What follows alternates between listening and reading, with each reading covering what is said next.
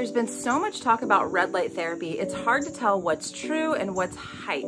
So in this episode, we're gonna break it all down for you to clear up that confusion, so stay tuned.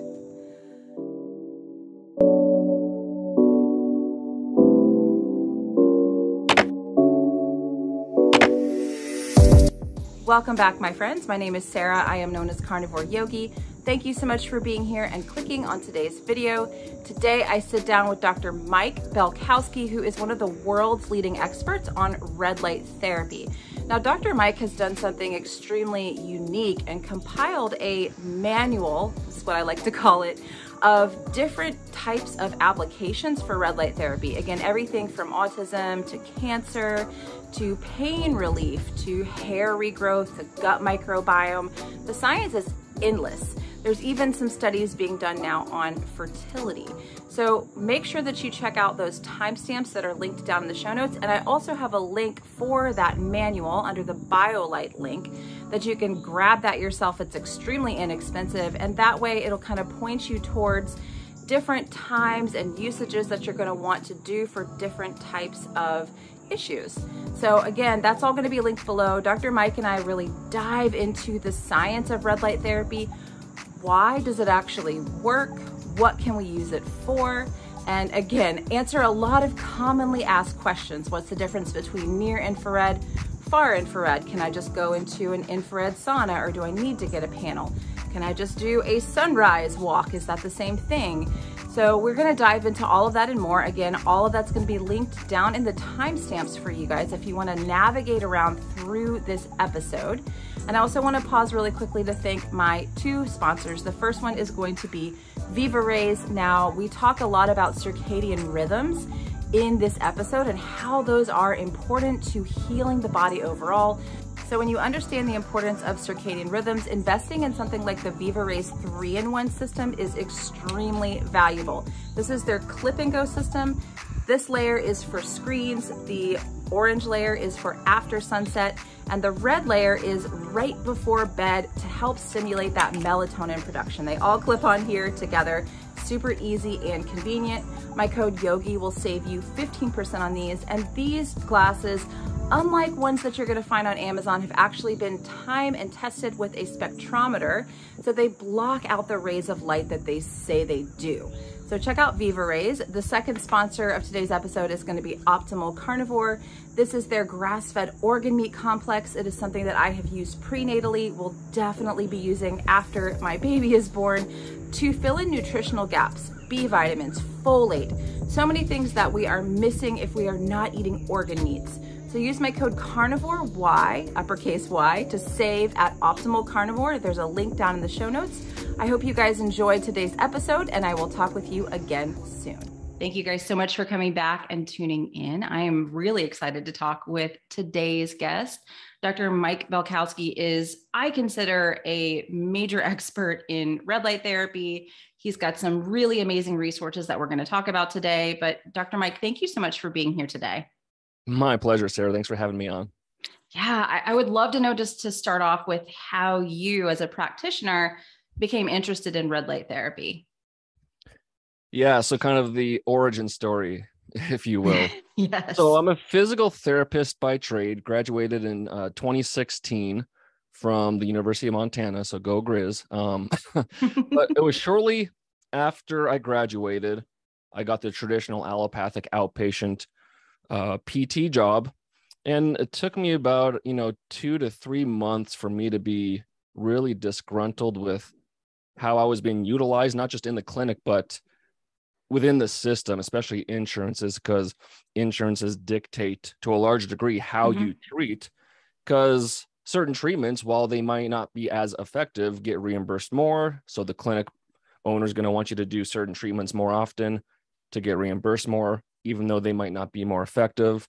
Another way of saying that is, I may know of other treatments that may be more effective for the patient, but they won't get reimbursed as much. So we're kind of not frowned upon, but it's like, use these other codes so we get reimbursed more. So that whole system didn't sit well with me. So I quickly left that job and started my own cash-based PT practice.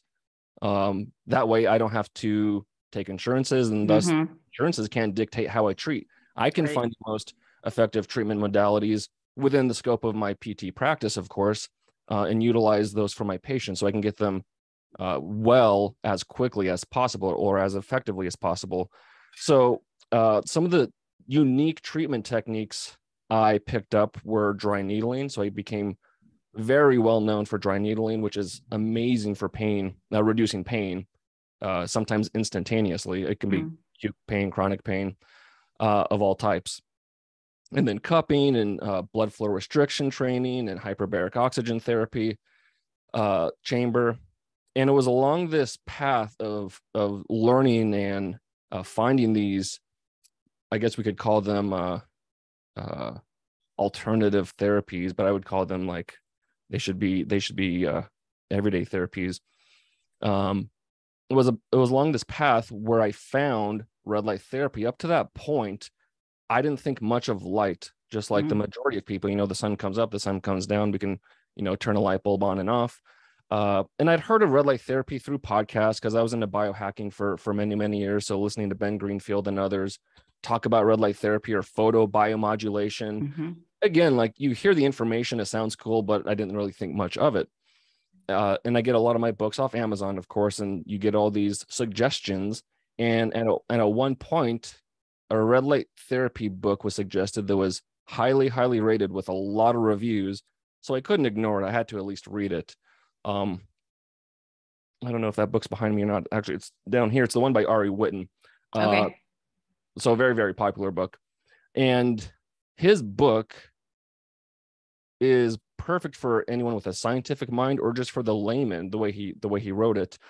So the first part of the book explains the mechanisms of how red light therapy works. And right away, there were some parallels between red light therapy and dry needling. And again, at that point, like I'm way into dry needling. I'm using it every day on my patients and I'm seeing amazing results. And how dry needling can work in a nutshell is it helps reduce inflammation, improve circulation almost instantaneously. And two of the main mechanisms of red light therapy is reducing inflammation and improving circulation. And of course, the cherry on top is mitochondrial function, which we can get into. But having those parallels was just like a light bulb went off, I guess, pun intended. And the second part of that book was basically the research behind it, which is thousands and thousands of peer-reviewed scientific articles that covers the gamut of health conditions, like from skin health to hair health to pain to sports performance to thyroid health to immune system boosting and so on and so forth. But it's all backed by science. And reading that book, it's like, and even just talking about it when I'm on these podcasts, it sounds like a snake oil pitch after a while. But when you understand the mechanisms of how it works, you begin to understand how it can treat all of these, health conditions. And so reading that book, again, was like a light bulb, and I wanted to see what the market had to offer. And this is back in late 2018, early 2019. And in my quick review, it seemed like there was these devices that were very expensive, and I didn't really know if the price was justified for what it was producing. And then on the opposite side of the spectrum, you have these very cheap products. I don't want to dog on Amazon, but products that are $10, $20, $30, and you just don't really know the quality of that product. So I felt, and on top of that, I felt that there wasn't anyone, whether it was company or otherwise, that was putting out good information or education on red light therapy. It was just this very regurgitated, use it 20 to 30 minutes every day, and it helps boost your energy. But it wasn't very thorough. And with my science background, I understood it, but I don't think the layperson would really be able to buy into it very well. And so, again, if someone could come in, this was my mindset, if someone could come in, offer a superior product or line of products for a more affordable price, and of course, offer superior education, then I thought the demand could be there. And so that's why I started Biolight back in early 2019. And I started it, and I was still practicing in my solo practice full time with a full schedule. And so it kind of started as a hobby, but then over 2.5 years, it went from Biolight being a hobby and my PT practice being full time to where Biolight took more time and energy because I was gaining more traction to the point where I am today, where Biolight's full time, and I no longer treat patients. So it's been an interesting journey. Never really expected this, but it's been amazing because as a PT practitioner, I get to treat people hands-on, but I can only treat so many people in a day. Whereas with Biolight, or just educating people through the website or through my podcast, I'm able to affect thousands and thousands of people, and then some over time. So it's been a fun, impactful journey, and just to be here on your podcast sharing with your audience, that's what it's all about for me. So I'm excited to be here and talk some red light therapy. Yeah, it's really exciting. And I love how you talk about that. I feel like the market is saturated now, and it's continuing to get more and more saturated. And I get the questions constantly. I'm kind of on the front lines of people who are interested in doing red light therapy, and maybe they're a bit skeptical about it because, like you said, it is kind of like a snake oil on the surface. If you don't actually dive into the literature, if you don't actually read the information that's available and the studies that are available on red light, it does sound almost too good to be true. And so I'm, like I said, kind of on the front lines of getting questions from people on a daily basis, probably, because I'm always posting, something in my story, because we do red light therapy. Either my husband's doing it, my daughter's doing it. Since I'm pregnant, I've been doing it like on my legs and my back. I've been kind of staying away from the belly because I haven't found a lot of research on that, but I'm always posting something about it. And so I think the most common question I get is like, how do I choose a panel? Why shouldn't I just go on Amazon and buy one of those $20, $30 panels? What's the difference between that and something commercial grade or something like that you would offer in your company? Yeah, so there's quite a few variables to consider. There's the safety factor, so we could start there. The EMF emission and light flicker. So probably your tribe is very savvy with EMF emission and the detriments it does to your cells and your health. Wi-Fi, Bluetooth, 5G, all that good stuff. It's light. It's invisible to us, but exactly, it's non-native light. So our body and our cells don't respond well to it. So EMF emission, anything that's plugged into electricity is going to have some.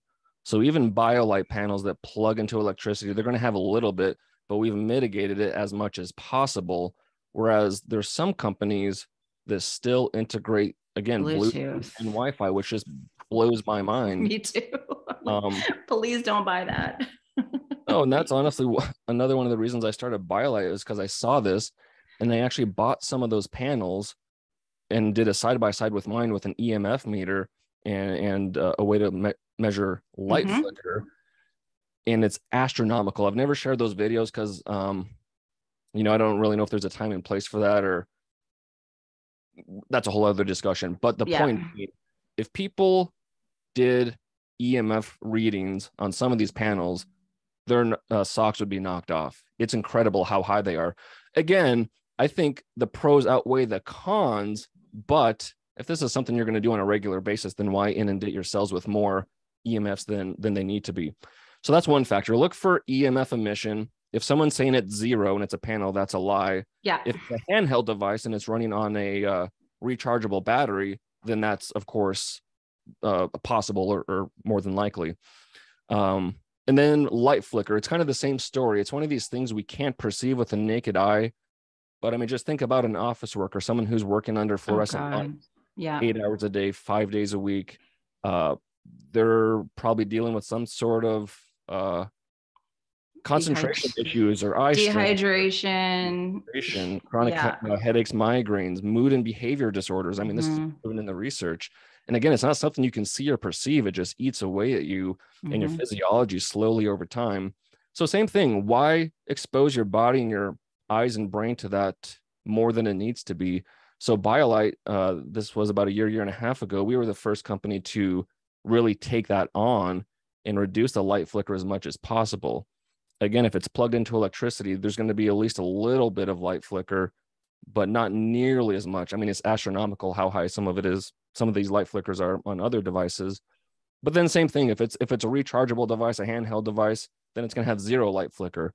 So in a sense, the handheld devices are the quote unquote safest. The caveat is that you can't treat as large of an area at once. So that's another variable I wanted to speak about is, what are your goals with red light therapy? Do you want to do some spot treatments? Do you want it to be portable, like on the go, or take it from, point A to point B, like someone else's house? Or is it something you just want established in a room? You want to do full body treatments, and you don't really care about taking it anywhere? So those are some of the biggest factors, I would say: the safety, and then what's more important to you, treatment size or portability? Yep. And I think that's those are great. the big ones, because otherwise, as far as like the light spectrum, like everyone's using very similar red light, the 660 nanometers. Pretty much everyone's using the 850 for near infrared. So as far as the wavelengths, very similar. I guess another variable is you want to look at the lens beam angle, because that also plays into light irradiance. That was another factor. Sorry. Let's talk about light irradiance first, because that's essentially the power of the light. More is not better. That's marketing hype to a certain degree. You do want it to be at least 100 milliwatts per centimeter squared or more. But when you get into the 140s, 50s, 160s and above, it's like, that's not necessarily better. More is not better. And that's something I harp on with my that upside down U-shaped curve when we talk about red light therapy is such an important point to bring up, because it's like not going to do much, perfect, and then exactly could cause oxidative stress, right? Yeah, let's talk about that in a second. But my point being is that more power does not equal more penetration. The penetration of the light is literally due to the wavelength itself. So the wavelength, that 660 red, is a shorter wavelength than the 850 near infrared, and that dictates the penetration, not the power of the light. The power of the light, or the light irradiance, just means there's more photons at a given time or distance. So if you have a higher powered red light therapy panel, you're going to be getting more light photons at a given time, but it's not going to be penetrating deeper, if that makes sense. So I think anywhere between 100 to 130 is optimal as far as getting a therapeutic dose. A lot of these saunas that integrate quote unquote red light, right? I think the light is more for ambiance, quite honestly. I haven't seen any of those panels that have a high enough light irradiance to cause or give a therapeutic dosage. Better than nothing. And I guess if you're going to be in there for 30, 40 minutes, maybe you'll get some bang for your buck. But another differentiating factor, or I guess we need to get to lens beam angle first, because that has to do with light irradiance. Lens beam angle, typically people use 30 or 60 degrees. And this is important because most people use 60 degrees, which means the light spreads quickly, which means you lose that light irradiance at a quicker rate. This is fine if you're going to be pretty close to the panel and you want the light to spread quickly and cover a lot of your body, especially if you have a smaller device. But once you start getting further than 6 inches away or so, you lose that light irradiance rapidly, which can alter your treatment or your protocol significantly, because the further you are away from the device, the more time you need for a certain protocol. I hope this isn't too confusing, but so we use at Biolight, we use 30 degrees, which means it's less of an angle, meaning the light stays concentrated for a longer distance. So if you're 12 to 15 to 18 to 2 inches away to 2 feet away, that light irradiance is going to hold for a longer period of time. So you're still receiving a higher light irradiance at a greater distance, if that makes sense. Absolutely. I mean, I've seen people get too close to the devices, and I don't know if this is on the same page, but I've seen people get too close to the devices and they will have exacerbation of things like melasma, or their skin will get kind of burnt a little bit. And I'm like, yeah, you don't have to be right on the thing. I don't think it's a great idea to do this in the first place. What are your thoughts on that? Is that kind of on that same page, or are we kind of jumping to something different? A little different. For skin, I mean, just talking about skin, that's a good topic. It's one of the most popular for light therapy. For skin treatments, you don't want to be close because skin treatments take such a low dosage. Mm-hmm. Maybe we want to get into biphasic dose response now. Yeah. But compared to like treating joints or your brain or, different organs, skin treatments take a fraction of the time. So Mm-hmm. kind of back to my origin story of most companies or these early influencers talking about red light therapy gave the this common theme of you need to do 20 to 30 minutes every single day, Yeah. which based on the research I've read and my experience, that's massive over treatment. The Yeah. beautiful thing about red light therapy though is even if you over treat, you're likely not going to see any negative ramifications. The only negative ramification is you're not going to see the results you're looking for. And so I think that's one of my number one things I want people to take away is that with red light therapy, more is not better. Even people like maybe they use red light therapy right away and they feel energized and they're feeling good because they did 1 10-minute session. So they think that 2 10-minute sessions every day is going to be better because, more is better. Yeah. So kind of about talking about this biphasic dose response, like you were saying, it's a bell-shaped curve where if you're looking at it on the far left side of that curve is where the dosage is too low. You're just not getting enough light, which would be in the form of joules. So you're not going to get the results you're looking for. The dosage is too low. On the far right, where I think the vast majority of people are, just because of that mindset or what they've been told, is the dosage is too high. So their body's absorbing too many joules of light energy. And again, you're not going to get the results you're looking for. So it's all about finding that treatment under that bell curve. So you want the right amount of joules to elicit the response you're looking for based on what you're treating. Because like you're talking about with skin health, for example, you'd want to use red light at about 15 18 inches away for a couple of minutes. That's ample. Your skin's going to get some nice benefits from that several times a week, not every day necessarily.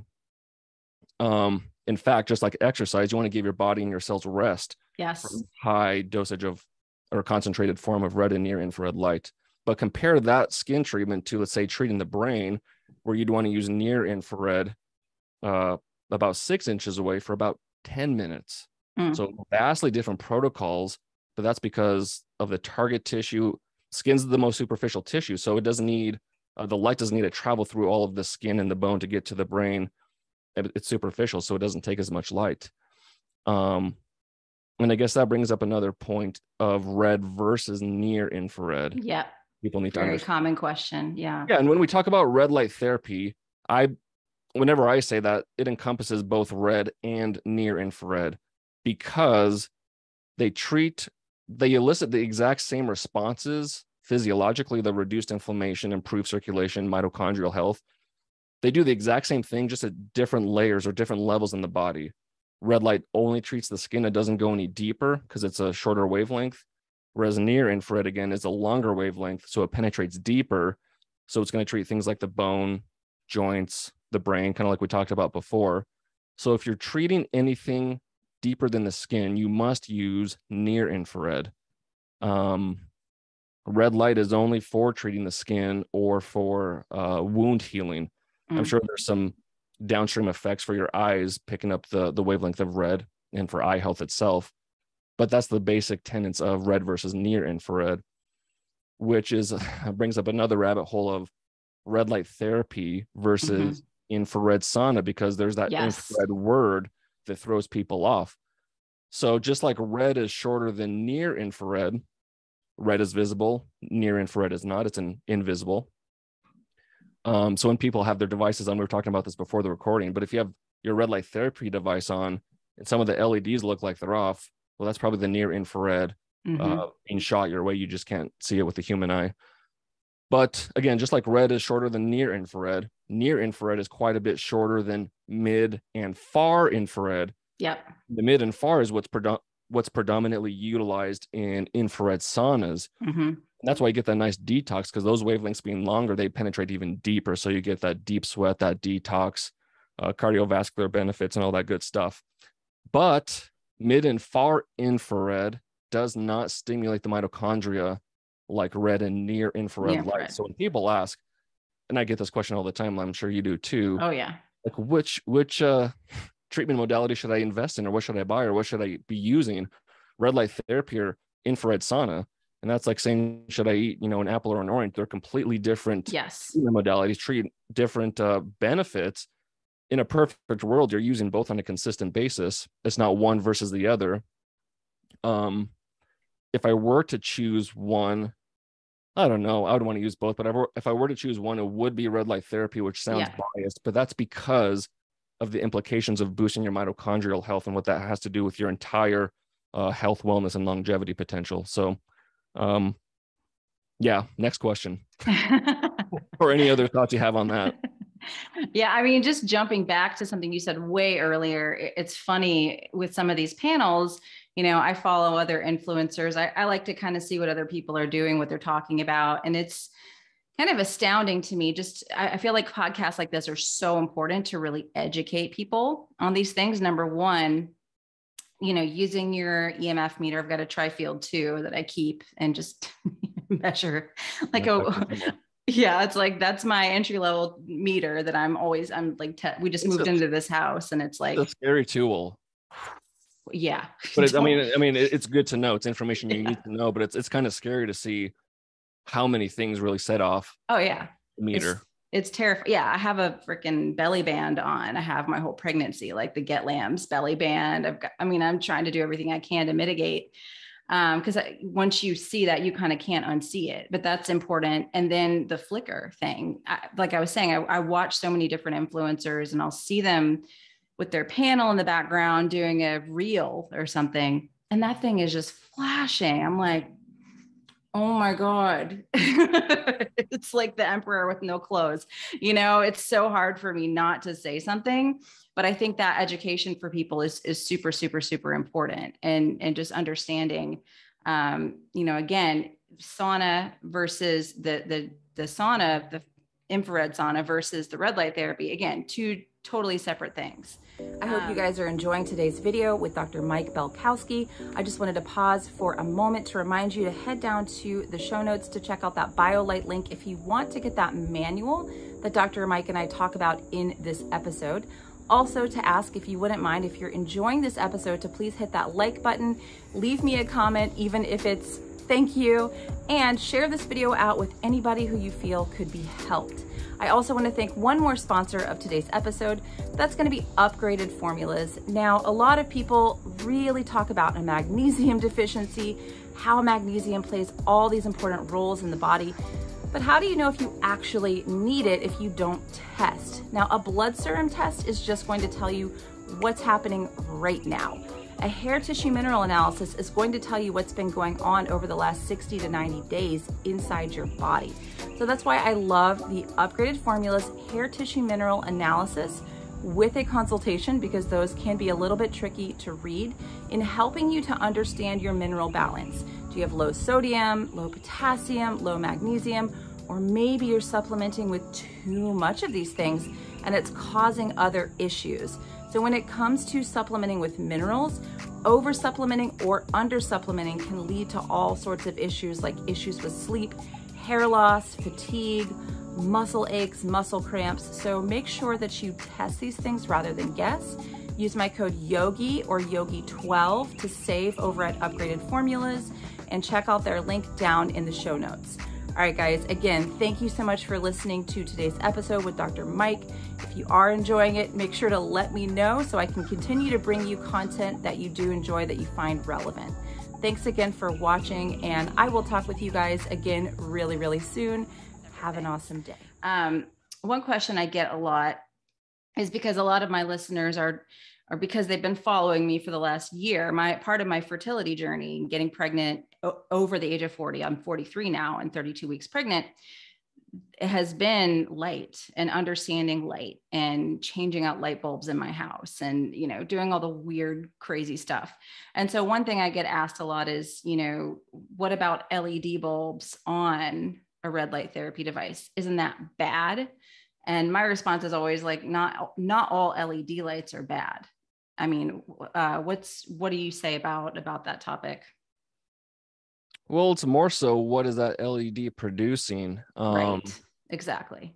The LEDs, I think most people are referring to are that bright white blue light, which in excess or especially at night is going to throw off your Oh yeah. circadian rhythm and cortisol levels and all that jazz. Um, there's obviously a time and place for blue light. I mean, that's how you wake up in the morning. That's how you decrease melatonin, increase cortisol. So that's part of the circadian rhythm. But to your point or the question at hand, the LEDs in these panels or devices are emitting red light at a specific wavelength and near infrared. So it's not necessarily um, about it being an LED versus a laser. I mean, I don't know what else you would use. You surely wouldn't get the same dosage using an incandescent bulb or a Right. light. You know what I mean? So Yeah. um, I don't know if that really answered your question, but it's more about what's being emitted from that LED versus it being an LED. Yeah, that's exactly what I say. And I just wanted to know if you had a different answer than what I had on that topic. Yeah. Well, and kind of, taking a little detour, because most of the research, especially the early research for photobiomodulation, which again is a fancy term for red light therapy, they use lasers. And so you don't need a laser because, according to Dr. Michael Hamblin, who's a PhD researcher out of Harvard, considered one of the top photobiomodulation experts in the world. So he does a lot of research and he reads and synthesizes all the research. And he's found that when you compare the research that uses lasers versus LEDs, you get comparable results, minus the potential for injury and the price point of lasers. Lasers are very expensive, and you do have the potential to burn or heat up tissue, which is not a good thing. So the fact that we can use LEDs and get the same results as these laser studies is phenomenal, because that's what a lot of the research is cited. Even on the Biolight website is this using LLLT, which is low level laser therapy. But we can get the similar results with LEDs. It's just about getting that dosage right. And as long as you do that, you're golden. Yeah. And I guess on the topic of dosage, because I get that quite a bit, everyone always wants to message me and say, how long should I, like we were talking about, how long should I sit in front of my panel? How often should I do it? And I'm always like, it depends. I mean, what are your goals? What are you trying to accomplish? So maybe we can dive into that topic, just a little bit of how you'd want to do it different for different applications, correct? Absolutely. Yeah. And that's the answer I tell people too. It's it's dependent on what your goals are, because again, like we were explaining with those two different protocols, skin versus brain health, vastly different. Different in the duration of that one treatment, and in different vastly different in the frequency per week.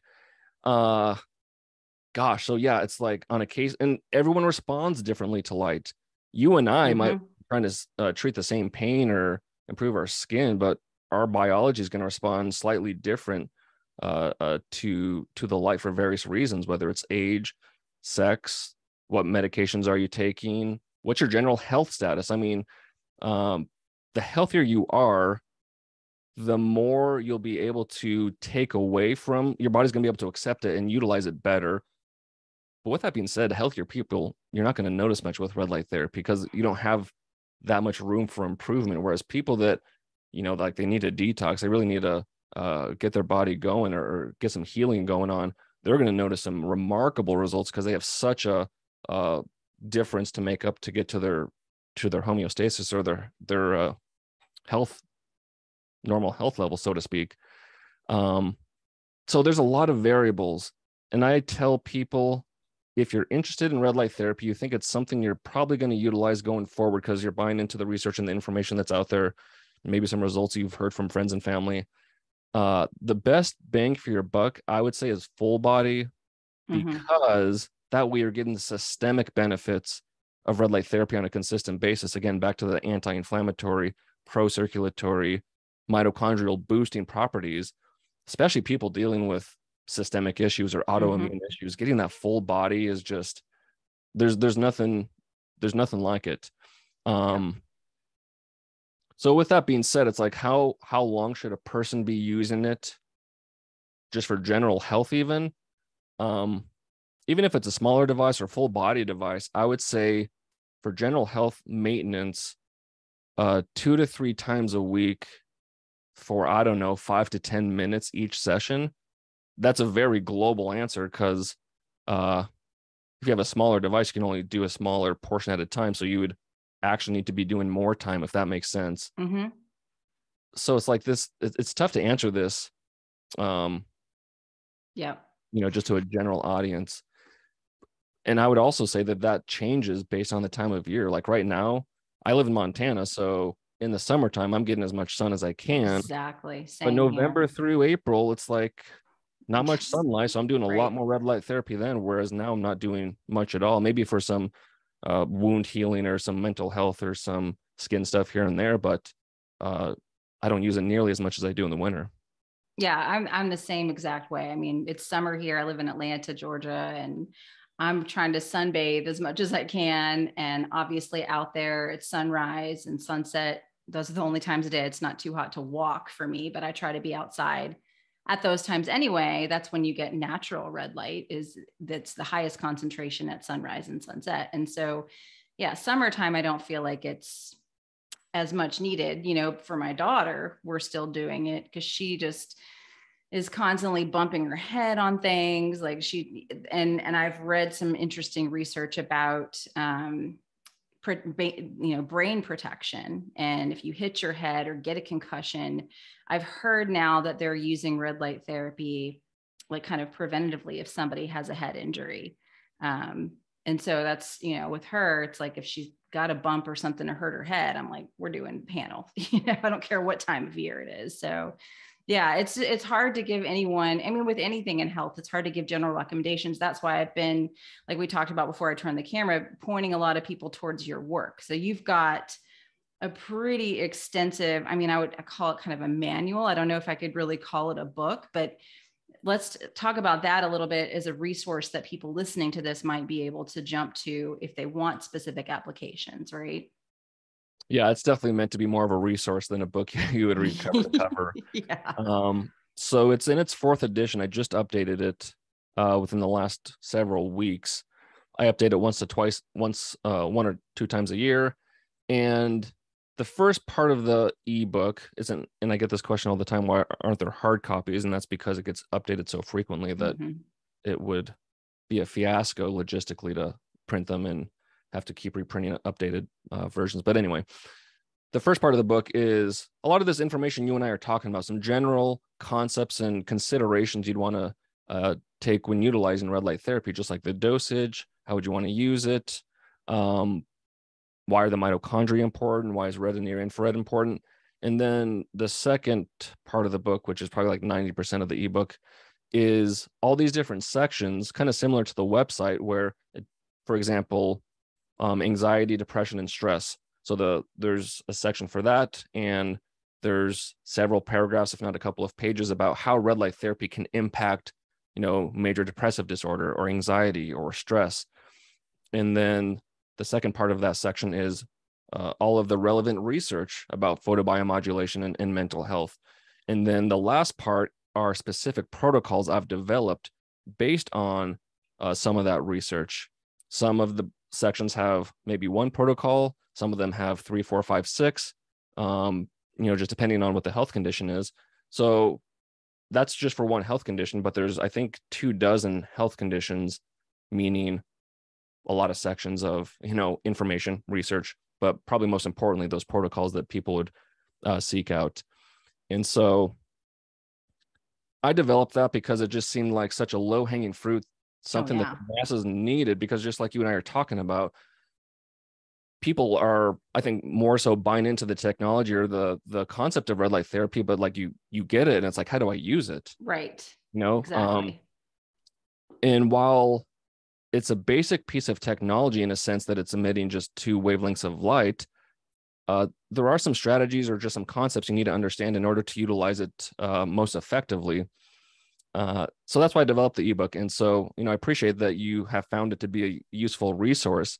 And it's one of those things where it's just going to continue to grow and, garner more and more information. And as the research comes out, the protocols will be updated and more will be added. So I think it will be a pretty solid resource going forward for those interested in just utilizing the red light therapy device as effectively as possible.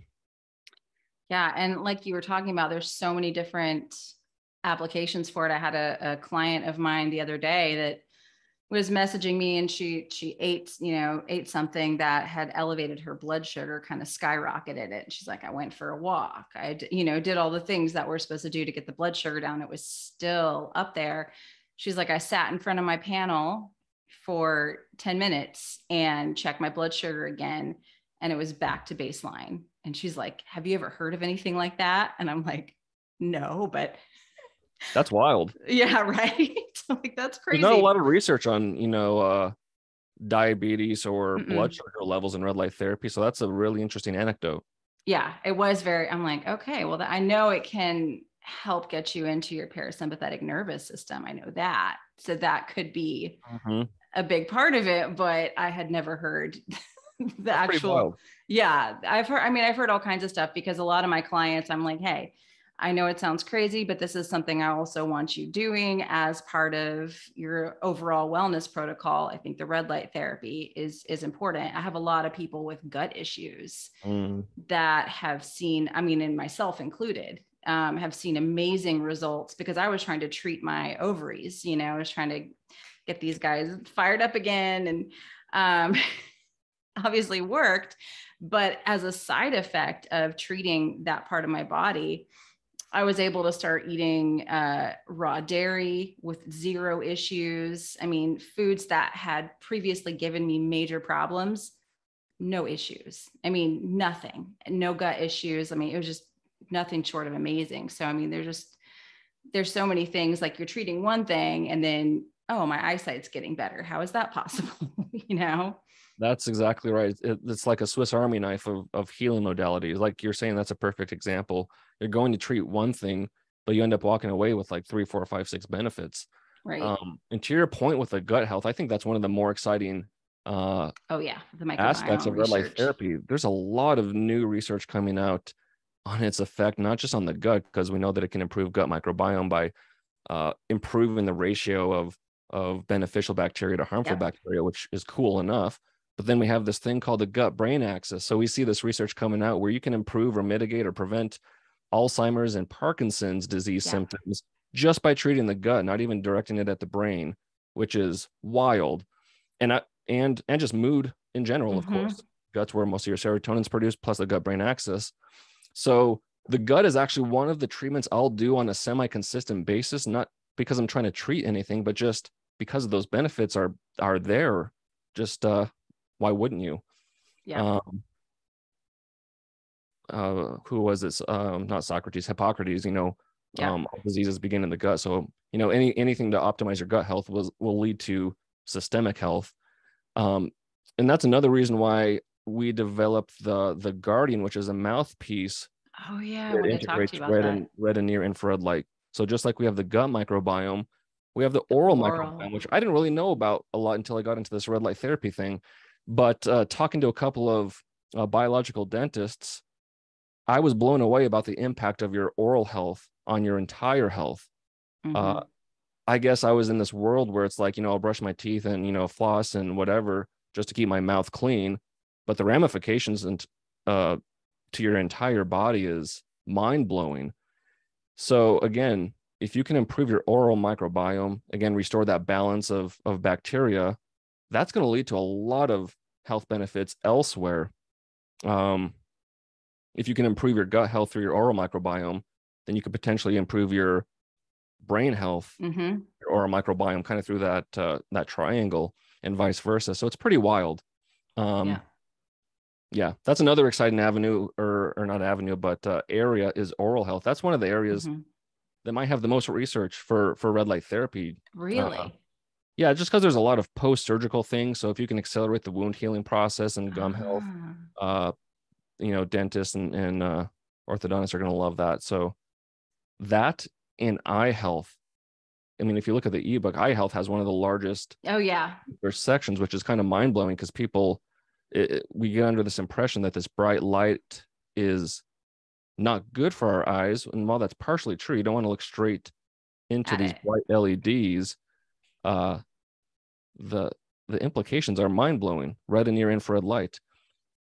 And the reason I say you don't want to look into the bright light is because if you look at the research for eye health, the amount of joules, again, that light energy it takes to see beneficial effects is very, very, very, very, very low compared to a normal red light therapy treatment. So if you have one of these panels or devices that has that normal 100 to 130 milliwatts, I mean, you wouldn't want to look straight into a red light, or if you do, not for very long, because the eyes don't take that much. Again, if you look at the research, a lot of them are like a fifth to an eighth of the light irradiance compared to these more typical treatments. So I want people to understand that you can get benefits, but the dosage is quite low. Yeah, absolutely. Most of the time my eyes are closed if I'm facing the panel, but I'll open them a little bit. I don't wear the goggles, which some of the companies send the goggles out and everyone's like, should I wear the goggles? I'm like, I'm not going to tell you what to do, but I don't wear them. It's a liability thing, quite honestly. Exactly. Yeah, exactly. I do the same thing. I keep my eyes closed. If you are light sensitive, of course, cover them, whether it's goggles or bandana or what have you. But I mean, for example, I think this research came out last fall or winter. I don't remember how long the treatment was. One treatment in the morning with red light improved visual acuity and color acuity for an entire week. That one treatment. But the second part of that research is that when they did that exact same treatment, but in the afternoon, there was zero benefit. Really? So the research showed that there can be a timing effect for certain organs, or what they called it is like the mitochondria can work in shifts. So apparently in the eye, they're much more responsive in the morning versus the afternoon, not at all. Interesting. Well, it might be a good idea for people with eyesight issues to start getting out for sunrise. 100%. I've seen my eyesight improve. I mean, just in the last year, I was like, I'm getting over 40. I remember not being able to read something across the room. And that was before I started implementing blue blockers and like light therapy and just being outdoors more. Now, no problems. My eyesight has completely gotten better in the last year. And I know red light therapy, blue blockers, and just daily sunrise viewing has been the key. And again, that's the biggest concentration of red light that you can get. Which brings me to a question, which I get a lot. And I want to know your answer versus what I always tell people. There are a lot of practitioners out there that say, you don't need to buy a panel, just go outside during sunrise and sunset. My answer is always, it's not a therapeutic dose on your body and skin. You can't move the sunrise or go out there naked, sure, if you want to do that. But how would that really be different than getting a panel and doing treatments on yourself? Yeah, you hit the nail on the head. While the sunrise and sunset is the highest proportion of red light throughout the day, it is not a therapeutic dose, so to speak, compared to, I mean, that's what these panels have up on the sun is they're a higher concentration of red and a higher concentration of near infrared light. But as you and I know in your audience, that morning sunrise, even, the other wavelengths that come along with the red is so invaluable for your health. I actually did a series of podcasts on my solo-sodes on my podcast about the impact of light on your health, light through your eye on your health, meaning your entire physiological system is impacted by what light your eye perceives. It's mind-blowing. I don't know if you've read this book. It's like all the research is from the late 1800s and early to mid 1900s. It's by Frank Hallwich. But it's like your hormones, your nervous system, your cardiovascular system, your blood sugar levels, and of course your sleep-wake cycle. Everything is impacted by your eye perceiving or not perceiving light. It's wild. So again, 100%. Like in the morning sunrise, extremely important, especially if you're going to be indoor most of the day. I mean, that alone, even if you do nothing else, could drastically improve your health. Yeah. But to answer your question at hand, yeah, like you said, it's not the same dosage. Like if you're trying to treat pain in your shoulder or you're trying to improve what, I don't know, gut health, thyroid health. Maybe it'll help a little bit, but the red light therapy is what's going to really move the needle quickly. Quicker. Yeah, absolutely. I agree.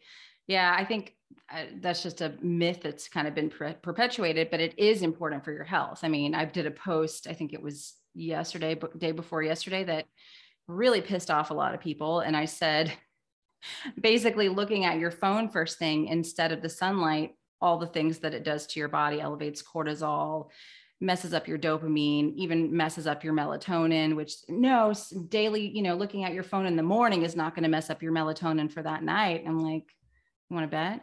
Mm-hmm. It really makes people upset when you start to talk about these things, but yeah, it's profoundly simple. And we've known about it for, a couple hundred years, if not longer. I mean, obviously we evolved that way. However, I think in our modern world, we just want to brush it under the rug and think technology's better and, going to do more for us looking at our phone than just going outside. So yeah, but on the red light side, I do think getting outside, letting your eyes be exposed is important, but also using a panel for therapeutic dosages is going to be very beneficial. Which brings me to, and you kind of touched on this already, the times of day that are optimal to use red light therapy. Now that's when you said that about the eyes in the morning, that's the first time I had heard that there was like some kind of a circadian response to that application. But I've always just told people, do it during the day while the sun is up and try not to do it at night. Do you give a general recommendation like that? Or do you find people can do it at night and they're okay? So where do we want to go with this? Timing wise, yeah, kind of go back to that research. I think that's the first one that's succinctly proven that there may be a timing mechanism in certain tissues or certain organs of your body. So I really hope, in the coming years, we'll have more of this type of research that defines which mitochondria in which tissues respond at which times of the day for optimal treatment. Because it's like if you're trying to improve your eye health and you're doing some of your red light therapy treatments in the afternoon, well, apparently you may be getting no benefit. At least there's no harm. But as far as a general recommendation, I tell people to use it when you can, because I think if people's schedules are so busy and they get so flustered with feeling like they have to throw in red light therapy at the specific time in the day versus going with the ebb and flow and just doing it when they can, that's kind of what I tell people in general. Also, you need to figure out if you're a person that's energized or relaxed by red light therapy, because you may be one or the other or a mix, or maybe you're just neutral. But some people get quite energized. So of course you wouldn't want to use that an hour or two before bed. And if you get like really sedated and relaxed, maybe you don't want to do that before, a big day at work, especially if it's cognitively intensive. But if you're someone who is kind of neutral, I don't see a problem with using it at night. Yeah. See, my husband doesn't listen to me. Well, so and he does it at night, and he's seen his hair grow back in, which is right, amazing. But he's 9 o'clock at night. I'm going to bed, and he's downstairs with the panel on his head. I'm like, you don't listen to me, and he's like, oh, he falls asleep just fine. So right, and there may be something to that. I mean, another timing mechanism or suggestion is use it the same times that the sun would come up and sun would go down. Of course, not trying to persuade people not to be outside with the sunrise sunset, but if you're going to emulate that timing, then you can help normalize your circadian rhythm, actually, which of course has a multitude of health benefits. And red is actually the one visible wavelength that doesn't inhibit your melatonin production, whereas green and blue and yellow and indigo or whatever, all those have different potentials to inhibit melatonin and increase cortisol, but red doesn't. So as far as ruining the melatonin production or the sleep-wake cycle, red seems to be the one that doesn't. In fact, like I said, it can be quite relaxing and soothing. So again, N=1, go see how you respond to red light. Me personally, I can use it while I'm in bed or before bed, or, a lot of times I'm in bed with my Shine handheld device and I'm doing, a treatment on my brain or a treatment on my gut. It's near infrared. So I'm not Getting it in your physically eye. perceiving the Yep. light, but I am sending signals to my cells and mitochondria, and it hasn't uh, decreased my sleep quality, at least to my knowledge. And I wear a Yeah. biostrap, so it seems to work. Yeah, I mean, we use the panels to illuminate the home in the winter time when the sun goes down here super early. I'm like, I've got panels on the floor in different rooms, and my house looks like people who Looks like walk by, they're Halloween. like, what is going on in that house? It's like red light district, like, because the house kind of glows red in the winter. But that's kind of how I mean, with an autistic child, people are always like, they don't sleep. Kids, and I was told that her whole life, like, oh, she's just not going to sleep because she has autism. And once I started understanding circadian rhythms, using it on myself, using it with my clients, I started applying it to her, and she sleeps great. I mean, she sleeps amazing. And that was the thing that we did this winter, to kind of wind everybody down. We don't have a bunch of screens and stuff. We have the red light on. We're still eating dinner and kind of hanging out and doing our evening stuff, reading books and all that. But yeah, I found it to be really soothing and very complimentary to just, instead of having a bunch of LEDs on, like the big blue light LEDs, just keeping panels on. And that actually helped us sleep better. But I never would, apply it on the body. My husband always would. But yeah, I think everyone, again, is different in that regard. Have you seen some of the research, red light therapy research on autism that has come out recently? I have not. I would be very interested to hear about that, though, because That's we've just actually one of been, one of yeah. the sections I added to the ebook here under brain Oh, and cognitive health. I'm actually looking at it here. And like, for example, one of the pieces of research I cite, um, which is from May 2022, says a relevant reduction in non-compliant behavior and in parental stress have been found. Moreover, a reduction in behavioral and cognitive rigidity was reported, as well as an improvement in attentional functions and in sleep quality. wow, that's That's amazing. just like one little conclusion. And I actually do have a protocol for autism in the ebook based on some of that research. Oh, awesome. I'll have to check that out, because my daughter comes home from school now and she'll ask for it. Like, she wants to lay down and do the panel. I'm like, okay, you don't lay down for anything. Like, she's not still for, we literally have a swing hanging from the ceiling in there. She has to stay active. Mm-hmm. But she will be totally chill and lay down for red light therapy. Doesn't need any distraction. She just loves it. So I'll have to check That's that section interesting. out. Yeah. Yeah. So, I mean, I have a lot of people that follow me that have kids with autism also. And I'm like, it's worth a shot. It's worth a shot to help them, because I could definitely see a difference with her. Yeah, I'm just looking at the protocol now. It's kind of a more intricate one just because it was a specific piece of research, but you would treat the front of the brain, so the frontal lobe, you would treat Ah, the side of the brain, and then potentially intranasal, so up the nose, to get a different aspect of the frontal lobe of the oh, brain. Near infrared only, of course, because you're trying to affect the brain. So yeah, frontal lobe, both sides of the skull, and up the nose. interesting. Okay. So I obviously haven't been doing up the nose, but that's what I do with her is I have her lay on the ground, and I'll do one side of her head, other side of her head, and then we do the top of her head.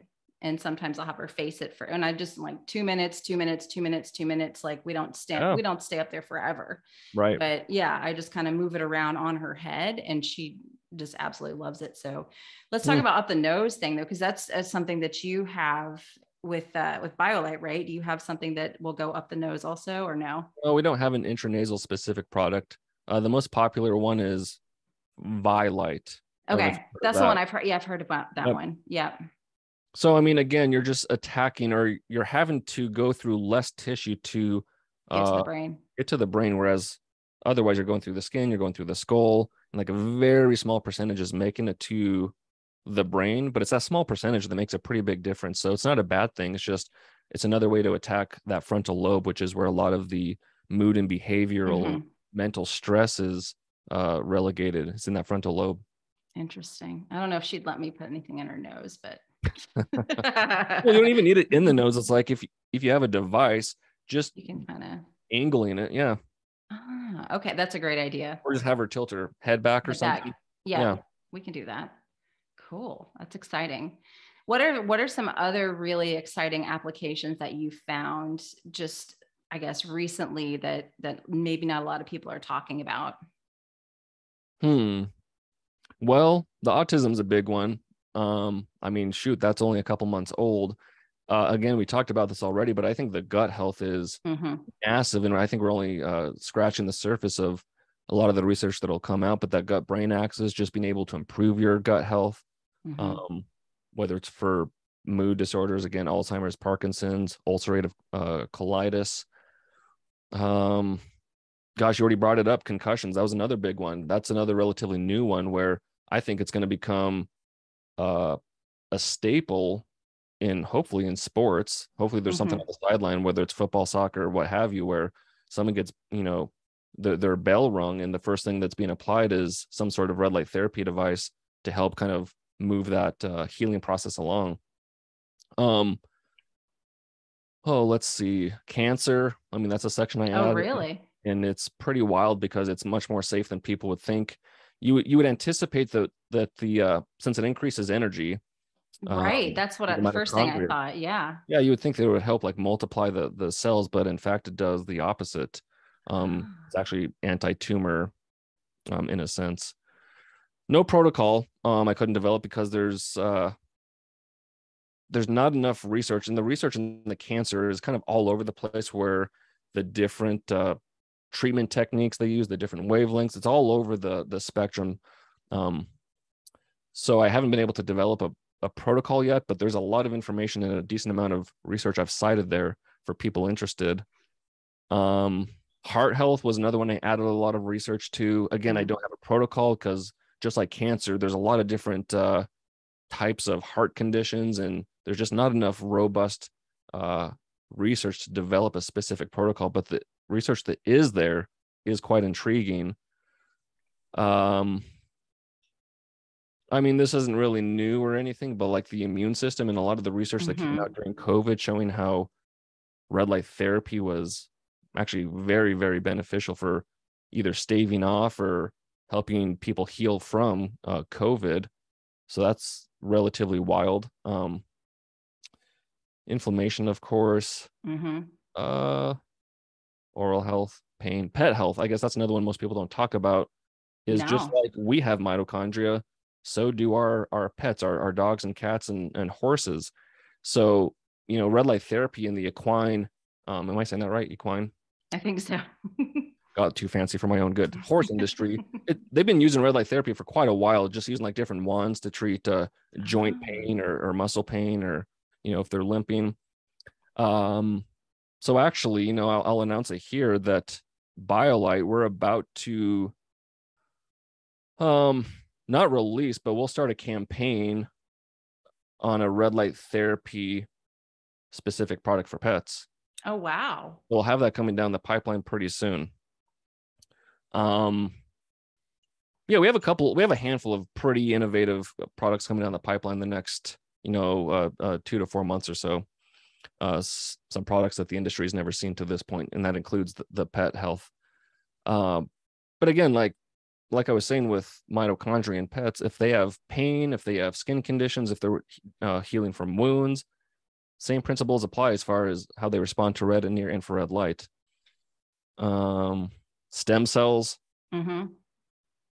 So if you're getting a stem cell treatment, it'll help that. I think a lot of stem cell centers, if they're not already, are going to start integrating red light therapy because it's going to make their treatments more effective. There's even some research showing if you shine it in certain places, you may be able to stimulate more stem cell production or release or mobility, that kind of thing. Those are the big ones. Women's health is another one. Oh, yeah. I Of saw course. my testosterone go from like a 5 up into like almost 100. And that was, I think, one of Wow. the reasons why I was having an issue getting pregnant, because my DHEA was low, testosterone was low. That greatly affects egg quality. And I think so many women are suffering with this, that maybe aren't on the PCOS side, that are suffering with the low testosterone issues. That can cause a multitude of things, even if you're not trying to get pregnant. A lot of health issues. And so, and that was me in my early 40s. I think if you're a little older than that in your 50s as a female, you may need a little extra help in that department, but was completely able to, just with red light therapy. I also did some cold plunging, circadian rhythms, no major dietary changes, just able to get that number up. And so I know there's some research on testosterone or red light therapy too, right? No? I was just No. going to bring up that it's interesting. It's an anecdotal type of thing. Yeah. Yeah, because both with fertility, because I've seen maybe two, maybe three. I lied. Two, maybe three articles on fertility. Testosterone, there's none. Wow. Okay. But to your point, lots of anecdotes. So a lot of these influencers, like Ben Greenfield was, raving about it years ago. I had a major league pitcher who showed me his wellness FX, and his testosterone level was just like not great. And then he's like, this is where I started using red light therapy, and it was just a massive inflection point where testosterone just like doubled or tripled. So, I mean, you start hearing enough of those anecdotes, and then yours, it's like, well, there's something here. And that's one of the areas I hope more and more research comes out, both the fertility and testosterone. I mean, we know it's there, and it's one of those things where you don't have to wait for the research to try it. Using it. I mean, with red light therapy, it's really safe. Yeah, exactly. Yeah, I agree. And it's one of those things like, it's funny. I was following a bunch of different people on the kind of fertility journey, just on YouTube, like all the main fertility doctors, even the alternative ones that are like, you need to do this and do this cleanse and that cleanse and try this and try that. And I had seen in the comments, people would ask these different doctors or experts, what do you think about red light therapy? And they would never acknowledge it, say waste of time, nothing to it. We don't think there's any, don't worry about that. Just do this protocol instead. Buy my supplements. That's a fun one. I'm thinking like, God, all these women could be trying this and actually maybe seeing success instead of spending all their money on these supplements and cleanses and detox protocols. None of that stuff ever worked for me, by the way. So I feel like it's something I would love to see more research on it as well, because I think it can help just hormonal health in general for women. Even if you're not trying to get pregnant, hormonal health for women is probably the thing that I get messaged about the most, because 70% of my followers are women, and a lot of them are in that perimenopausal stage when everything is just starting to become a pain in the ass, and it's like, maybe getting a panel could help you deal with some of this, along with some lifestyle changes, rather than jumping straight to HRT. It could be something that's helpful, Did you know that the oocyte is the most mitochondrial dense? Yes. By far. Yes. It's not even close. It's like 600. Not even close to the brain. No. Not even. It's wild. So yeah. So my point there is, and we haven't even really talked about this. Probably should have done this early on, but how familiar is your audience with the mitochondria? And it's like they're getting there. They're getting there. Right. That's actually one of the main reasons of why it's actually the reason why red light therapy can treat so many different things, is because of the mitochondria. So it's better to have this conversation late than never. But the mitochondria produces like 95% of the energy in our body. And if you look at Dr. Doug Wallace's research, love his stuff. Mitochondrial researcher in the world, he'll tell you that the more energy you have per cell, the slower you will age. And the complete opposite, the less energy you have per cell, the quicker you'll age. And it's not energy like caffeine or anything. It's just that ATP, cellular energy, that you need just to carry out daily functions. And so if red light therapy can significantly improve your mitochondrial health, and your mitochondria produces all the energy in your body, well, heck, that seems like a pretty good investment in a modality that's going to scientifically prove and improve your mitochondrial health. And that's a whole other rabbit hole as far as going down all the implications of mitochondrial health. But the more mitochondria you have in the tissue, probably the better it's going to respond to red light therapy. Also, the quicker it's going to go downhill if you have mitochondrial dysfunction. Back to Dr. Doug Wallace, he would tell you that 80% of modern diseases are directly tied to mitochondrial dysfunction.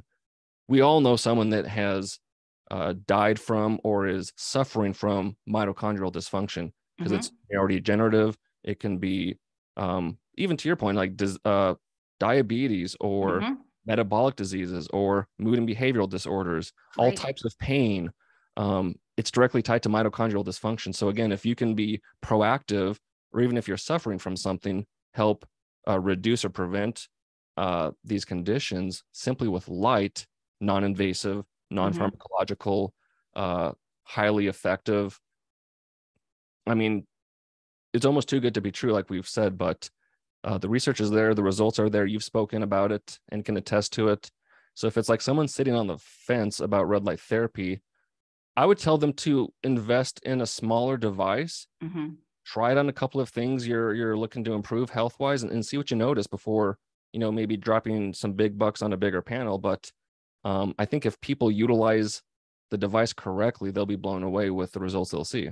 Yeah, and we didn't even get into the, easy water in the body and Mhm. how red light can actually increase that fourfold, up to fourfold, which is pretty astounding. I mean, since most people are dehydrated on a cellular level, we talked about that earlier, sitting in an office with, flickering lights and just modern life, the non-native EMF aspect, we're all kind of in this, EMF soup. And it's like, if we can do red light therapy, increase that mitochondrial function, increase that cellular water, I mean, how much of a health benefit is that actually going to be? And then we talk about deuterium depleted water, which is a whole other rabbit hole. But, red light therapy is one of those things that is a natural deuterium depleter, which again will increase mitochondrial function, will speed up those nanomotors. And yeah, I mean, we could just literally talk about this stuff like all day because it's that exciting, I think.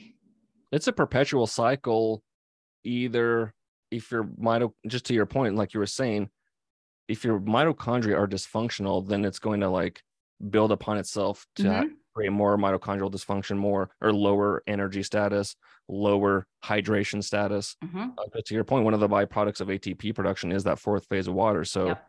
if your cells don't have enough energy to produce ATP, well, they're not going to be producing that fourth phase water. So Yep. just kind of go hand in hand. And it's not a coincidence that there are so many health conditions and diseases directly tied to mitochondrial dysfunction.